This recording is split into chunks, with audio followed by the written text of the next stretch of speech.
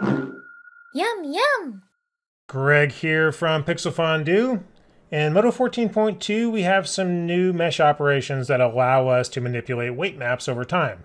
The one I'm going to use here is called Grow Weight Map, which obviously allows you to grow or shrink a weight map over time.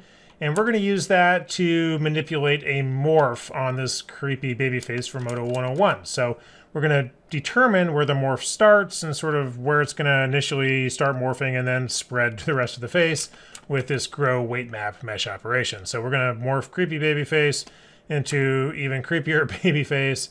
And this is what 5 minutes and no sculpting skills gets you. So, all right, let's get started. I think a good way to do this is just pick the points on the face that we want the morph to happen first. So if we want the horns to grow out first, let's pick a couple vertices on the end of the horns there, like so. Whoops, grab one over here. That one's fine. The ears can grow out first. We can grab a vertice at the end of the ears. It can be, it doesn't have to be one. It could be several. It doesn't really matter.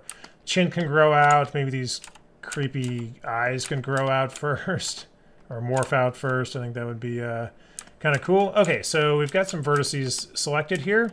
And I'm just going to go over here to my mesh operations list. I'm going to add an operator. I'm just going to start with the set weight. Okay, so the set weight mesh operation is going to procedurally set a weight map. And because I had those vertices selected, it automatically created a selection operation right there. And those vertice indexes are right here in the selection operation. And the weight map, let me just go over here to VMap view. We'll go ahead and call this weight map, give it a name, we'll call it Grow. And you can see it right there. Each of those vertices is now a 100% weight value on the Grow weight map. You can see it right there.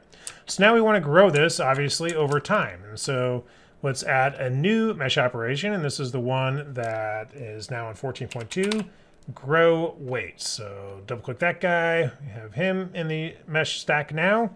And I'm going to type in the name Grow into the map name that we're going to manipulate. So it's going to manipulate the Grow Weight map that was created one step below it. And you'll notice this gradient here. This lets us create some fall off. I'm just going to crank that up to 100% to start. And I'm going to increase my steps here. So I increase my steps to like 20. You can see that growing. It has a really hard edge. But in fact, I'm just going to go into item mode and press C for channel haul. And you can kind of see this growing. So this is, obviously how this is going to work. We're going to animate this value.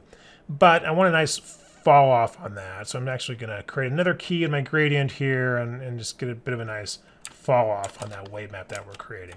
Now you could go further if you want to and add, say, a texture fall off, like a noise texture or something like that to break this up even more.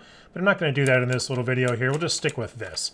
And so let's say go around frame 5 and I'm going to set a key here on my steps. We'll just start at 0 and maybe around frame 124 or so. We'll go up to 150 and we've just grown this weight across the creepy baby face. Looks pretty good.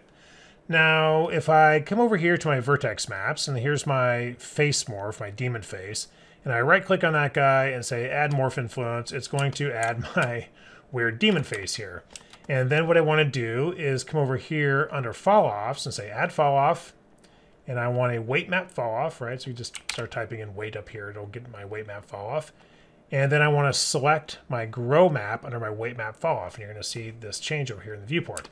So right now we do have 100% weight initially from the set weight command. And that is going to immediately morph on frame 0 to 100%. So we want to just knock that down a bit. So fortunately we can animate these values as well. So we'll start with an initial weight of 0 and maybe up to frame 16 or 18 or 20 or so. We'll go to 100%.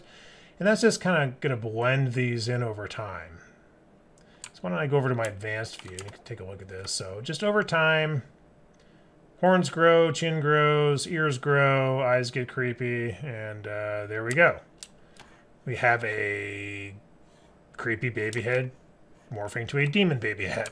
We've controlled where it starts with this growing weight map. So we're procedurally controlling how this morph works and grows over the face, which is pretty neat. And we can also use this in the shader tree if we want to. So we can go here to the shader tree and let's just add a constant layer here. We'll give this sort of a pale, pasty baby skin color. Duplicate that and let's go a nice bright demon red color there.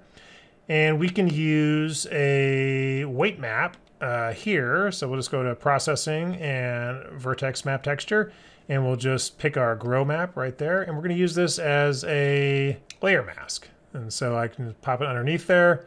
Now the advanced viewport tries to get this working correctly, but doesn't quite work. So I'm going to pop open preview view over here. I'm going to just kind of get them framed up in the camera a little better. And you can see, like, as this is morphing, we're also bringing in that red color along the morphed parts, right, with the same growing vertex map. So obviously you can use this procedural growing weight to help with your texturing as well. If you want to do sort of texture transitions, things like that, you can control that procedurally with the new Grow Weight Map mesh operation. And yeah, I've had about enough of this guy, so check it out. Yum, yum!